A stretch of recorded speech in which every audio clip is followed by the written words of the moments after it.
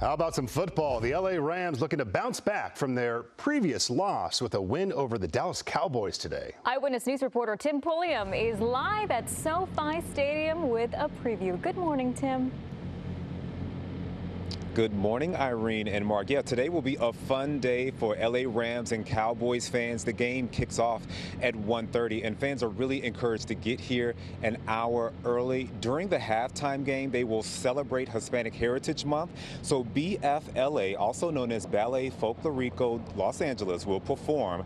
Now, the group will gather 100 dancers for the performance. They will highlight Mexican folk culture through traditional music and dance.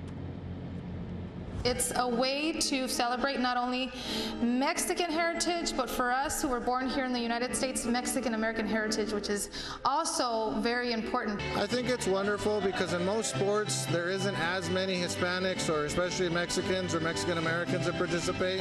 So being able to have them represent what we love to do on their field at their games, I think is priceless.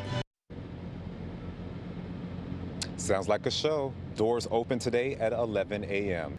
Hello, I'm Mark Brown. Get more great ABC7 content by clicking the subscribe button for our YouTube channel. And download the ABC7 Los Angeles streaming app on Fire TV, Android TV, Apple TV, and Roku to watch on your TV.